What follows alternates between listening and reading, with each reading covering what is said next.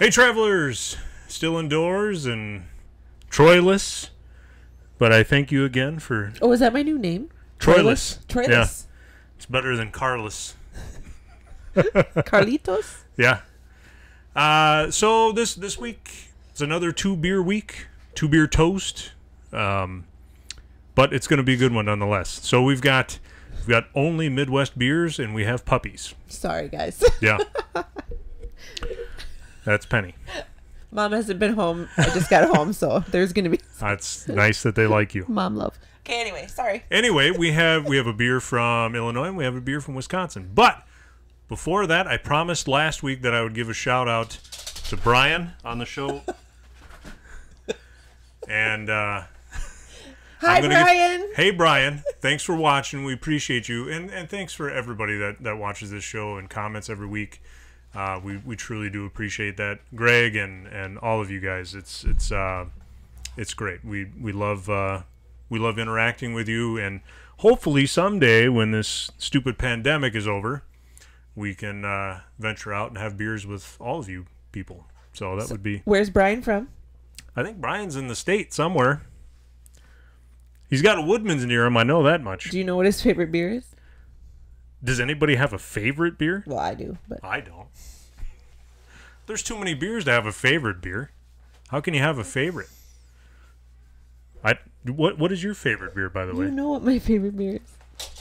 No. Oh, peanut butter porter from Dangerous Man, which they had a COVID case this week, so they're shut down for the time being, too. Oh, the vid. Unfortunately, that's what seems to be happening across the Midwest because cases keep rising, but we're not going to go too much into that. But I will say now is the time more than ever to support your local brewery, your local restaurant, yes, your local small business in general, because they are all struggling still, and even more so in certain areas of our country. So if you're in one of those places, and even if you're not in one of those places, still shop small and buy from your little businesses because they really need it.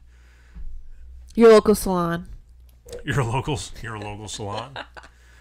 If you're like me, you don't really need the salon all that much, but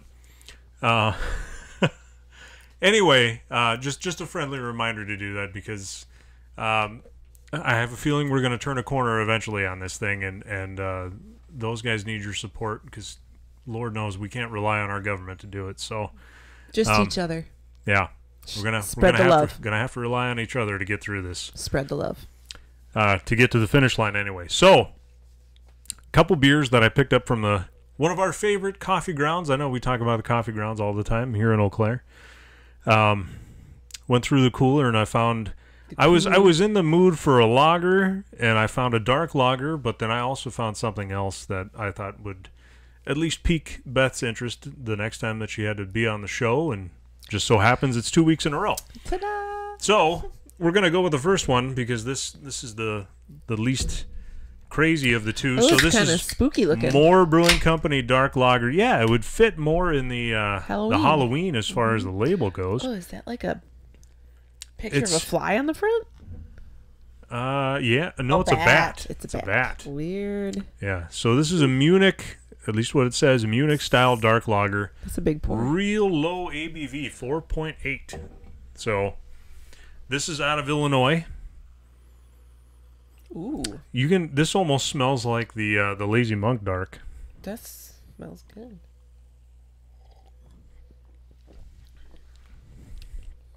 Easy drinker. It's a little bubbly. Yeah, it's got a high on carbonation. Yeah. Yeah. Good though. Mm-hmm.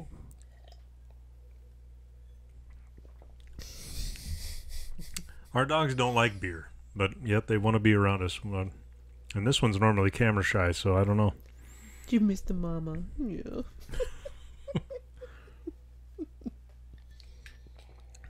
That's good. So Moore Brewing Company, I've been seeing more of these. I've been seeing more lately around here. I don't know if Candace is just able to get... She's really good at getting beer. So, yeah. Candace doesn't watch this show. That's okay. But that's all right. Still cheers to her. Make a shout out to Candace nonetheless. Cheers to her, and that they got all the truffles back in. Yeah. Where are those truffles from? I don't even know. I'm not entirely sure. I have to look the next time, but they're so good. They had a cognac one the last time I was there and a Merlot. Oh, so good. Good stuff. Really good stuff. That's an easy drinker. Mm-hmm. Not going to lie to you. It actually does kind of remind me of Lazy Monk's beer. Their dark oak. The yeast is a little different, but it's good. It's really good.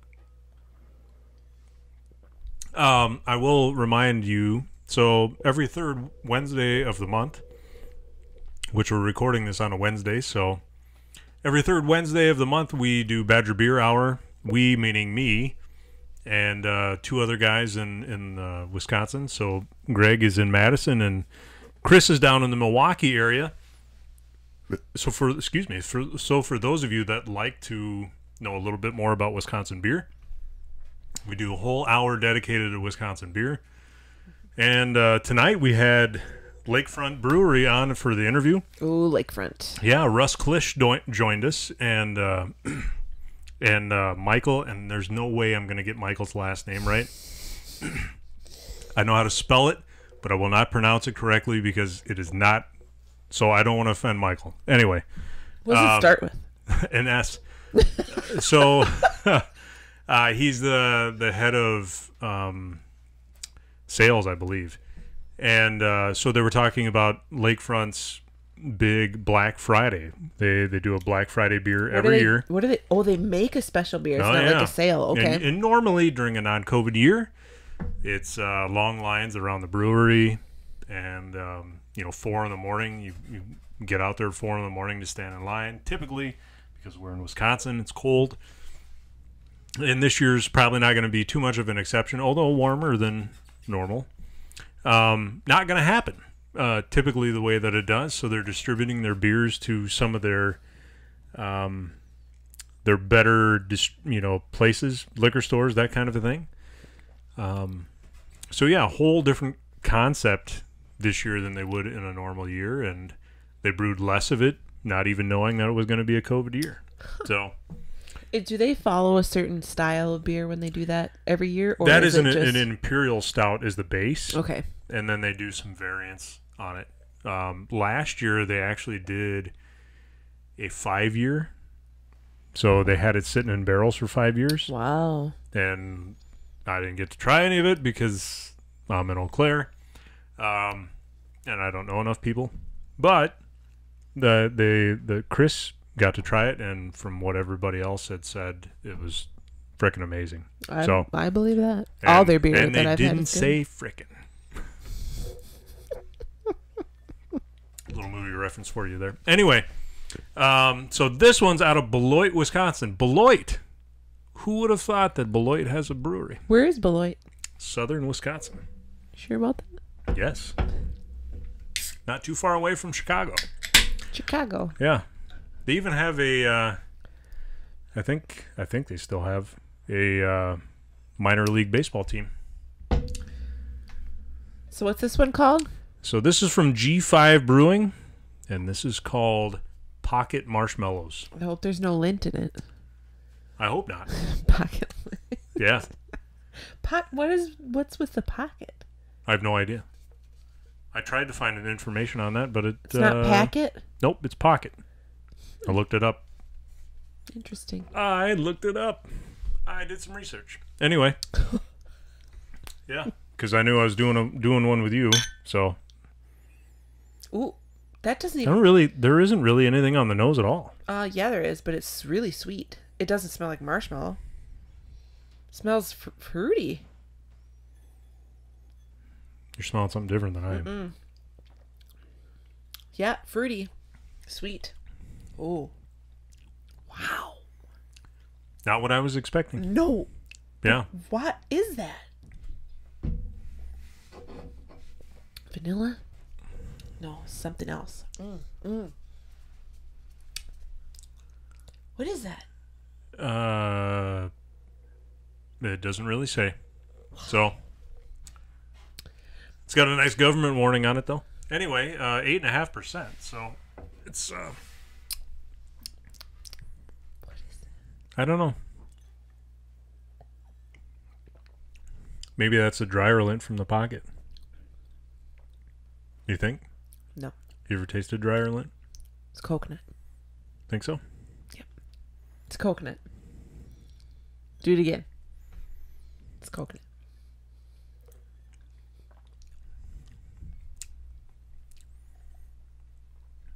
Either it is, or you just convinced my mind that it is coconut. So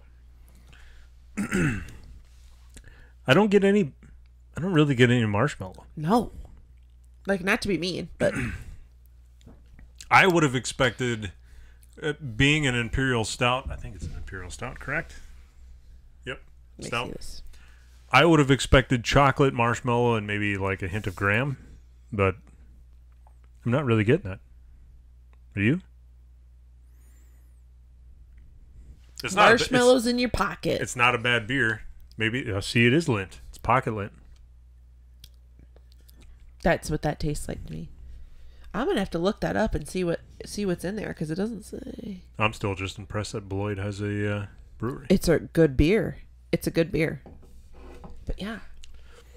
Now that campfires, I mean, I almost had a campfire the other night, but for those of you that like to be inside when it's mostly cold, it's one of those beers that would go good around the campfire. But yeah, I don't know. It's an odd.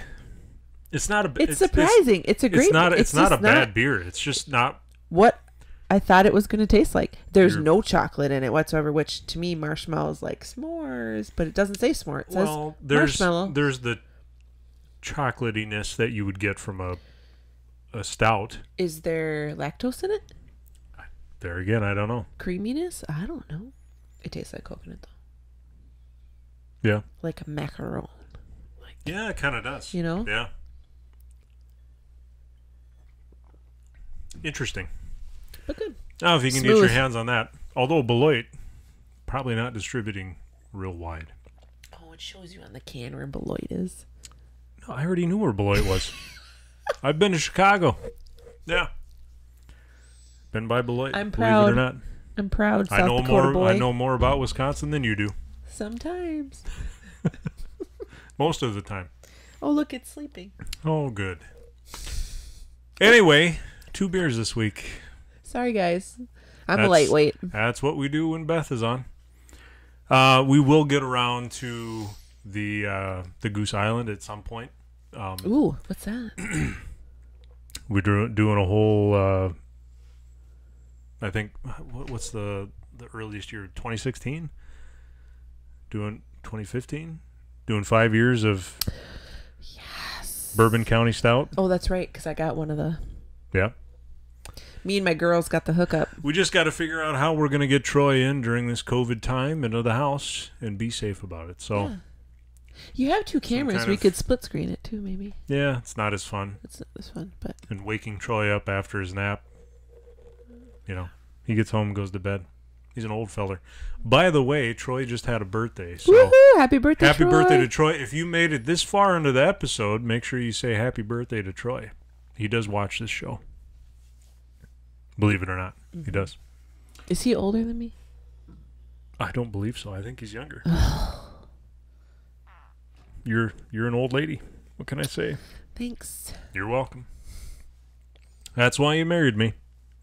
Did you tell him about our wonderful advent calendars we have sitting upstairs? Oh, advent calendars. By the way, for those of you that have ever done an advent calendar, if that's a thing in your life, even if it's not, now's the time to look into it, because beers, advent calendar beers. So Beth actually got me a 12-pack of clown shoes. It's not exactly an advent calendar because it doesn't cover... It's every other day. Doesn't cover advent. So that's assuming it's 12 days of Christmas. It's the 12 days of Christmas. So it's 12 different beers for the 12 days of Christmas. However, I did just procure tonight, when this is being recorded, the Mobcraft Advent Calendar. It helps to know people in the liquor world. So, yeah, Mobcraft out of Milwaukee came up with an actual Advent Calendar box. So you get... crate. You get a 24. Yep, 24.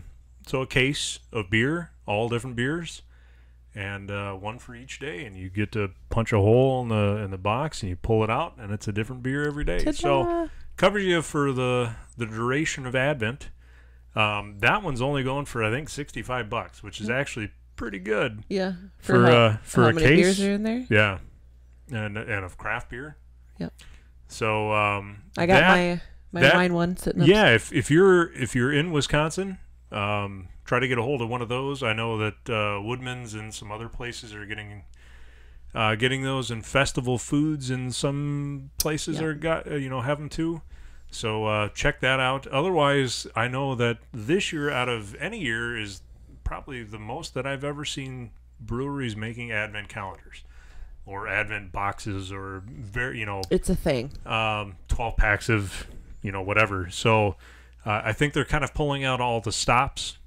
Check all those out. If you've already acquired one of those, let us know about it in the comments below, because we'd love to hear about it. Yeah. Or if you're going to make your own, because a lot of people are doing that too. Yeah. Show us your stuff. Yeah, absolutely. So we'll have the Clown Shoes on at some point, and then of course the big Mobcraft Advent calendar will have various beers from that on too. So woohoo! So that we won't share any of my wine because I have a wine Advent calendar, but that's gonna be mine. Let's be honest, 2020 is the year of drinking. It's kind of a no holds barred kind of a year, and we're not judging anybody. So we got to make it through December. Yeah, right. Also, for those of you that deer hunt, good luck this weekend. Beth and I will be out there in the woods too. So, yep. Be safe, and that's the best socially distant sport you could possibly ever do is deer hunting. So, with a mask. Yes, with a mask. And just save the beer drinking for afterwards. Right. Mm-hmm. Anyway. So that's going to do it for us this week. We'll try to find Troy and see if he's available for his commentary on beer. And yeah, otherwise, maybe we'll dig up Andy one of these days. Who knows? Right? Correct. All right.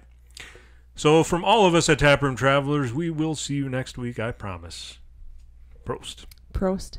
Hey everybody, thanks for watching. If you like what you saw, you can click down below where there's some more episodes for you to watch. And don't forget to like, comment, and subscribe on episodes that you do watch. We hope to see you next time.